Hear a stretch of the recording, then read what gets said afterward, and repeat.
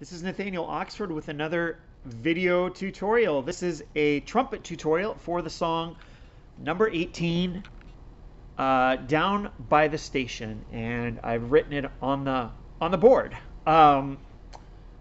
You'll notice on the board it says practice strategy, articulation, and tonguing. We're going to go over a practice strategy for how to learn a new song. And then for articulation and tonguing, you might be thinking, hey, aren't those the same thing?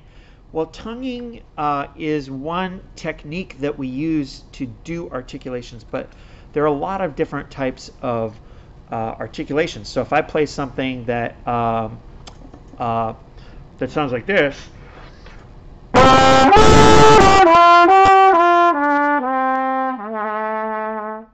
that's very connected in legato, and legato or slurring, that's a type of articulation where you make it very connected. Another type of articulation might be very staccato, right? So very short and poppy. Another type of articulation could be maybe a softer articulation. So, but I'm still tonguing it, right? All right. Another type of articulation might be an accent. So if I have a accent, one note that's emphasized. Okay, so that's another type of articulation. So tonguing is how we do the articulation. So for the song Down by the Station, we want to have a really clean articulation on it. Clean, clear, maybe a little bit like the note length could be a little bit short. Note length isn't exactly articulation, but it's really connected to the concept of articulation, how separated the notes are. So if we play C, C, D, E, for this song we want to go ahead and give it a clean tongue on each note. So your tongue should meet behind your teeth on the roof of your mouth. And if you ever play a reed instrument like a saxophone or a clarinet, tonguing on those instruments actually goes right on the reed. The tongue goes on the reed. But for trumpet, trombone, flute, it goes behind the teeth. And it's like you're saying do or to. So just make sure that every note starts with a clear tonguing on each of these notes. All right. If you are really good at naming the notes, maybe reading the notes by sight as soon as you see them, that's a C, that's a C, that's a D, that's an E, and you can finger them and play them quickly, that's amazing. Some of you might not be there yet, and that's okay. So what are you going to do to learn the notes? Well, here's somebody who wrote the notes right into their part there. C, C, D, E. You can see by the fingerings here, this is a clarinet book, which at this point in the book has the same notes as the trumpet book, and that's cool. Later on in the book, the clarinet goes a little lower and the trumpet goes a little higher, and then there's some different technique things. So you do want to have a trumpet book, but for this song, all the notes are the same. All right. Well, what if you don't know where to start with that one? Okay, so go back, turn back one page to page 6. And remember, all the new information is in gold boxes, including new notes. So when you didn't know any notes, these 3 notes were new, C, D, and E. E is the bottom line of the staff with the line going through the note. And it doesn't matter if it's an open circle, if it's a filled in circle, if there's a stick going up off of it, if there's a stick going down off of it. That note head, the bubble part of the note, tells you what note that is, what note name that is. So E, if it has the bubble part of the note is on the line with the line going through it, that bottom line, that is an E. So if I turn the page, or if I come to the next page, I'm going to see here in number 11, that first note is also an E. Even though it has a stick on it, the stick doesn't matter. Which direction the stick goes doesn't matter. And the sticks, by the way, are called stems in music.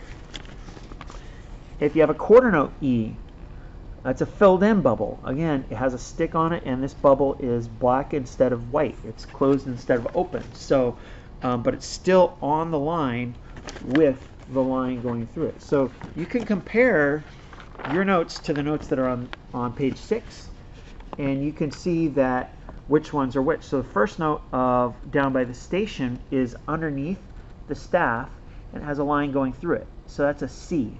The D would be underneath the staff and just barely touching the staff. So if you've got that stuff down, great. Let's go ahead and start in on the song. If you don't have that part down yet, you might want to pause this video and start writing in your notes, and then check them with the notes that we get going over it.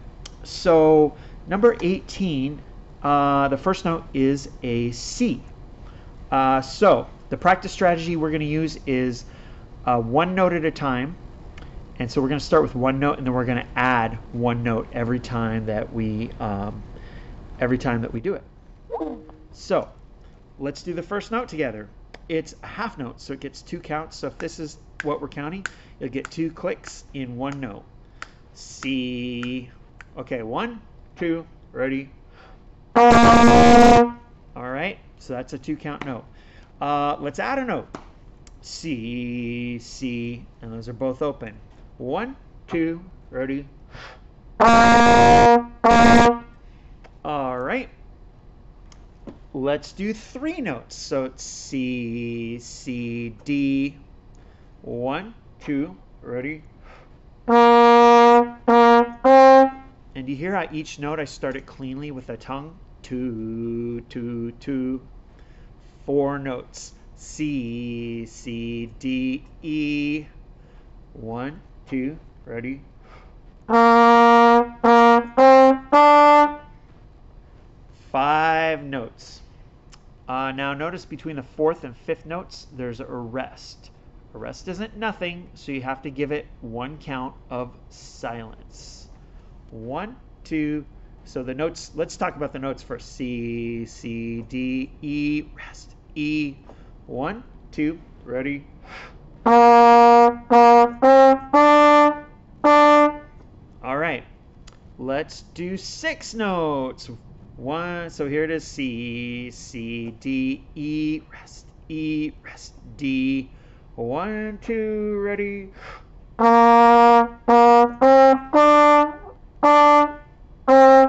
All right, let's do 7 notes.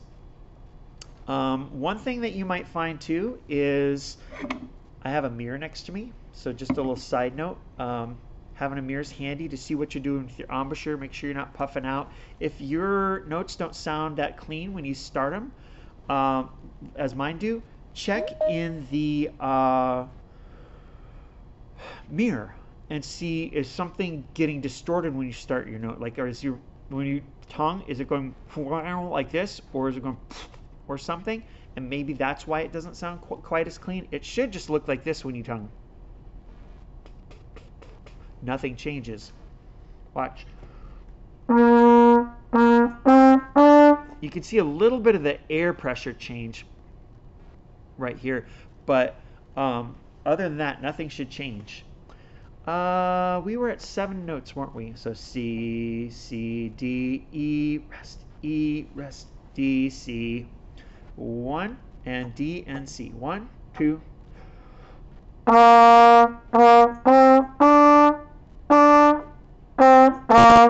Okay, I'm going to let you finish this out.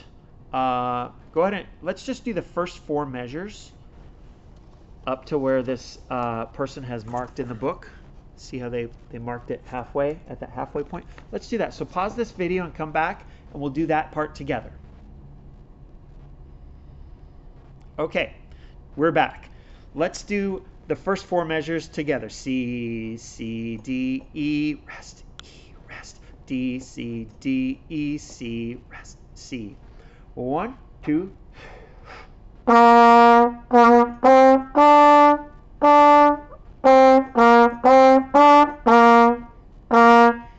All right, let's do the whole thing. You might want to pause and practice, come back to this later, come back to it tomorrow. If you think you're up to doing the whole thing, then just pause this video now and come back to it, and we'll play the whole thing with the backing track, which I have up and ready to go, and I think I have it at a more acceptable volume than I did for my flute video. Okay, I'm starting it, so if you need to pause, pause now, and we're back. Number 18, Down by the Station. I'm going to say the notes the first time and do the fingerings. 2, ready, play. C, C, D, E, E, D, C, D, E, C, C, C, C, D, E, E, E, D, D, E, C. And now I'm going to play it. Ready! 1, 2, ready, play.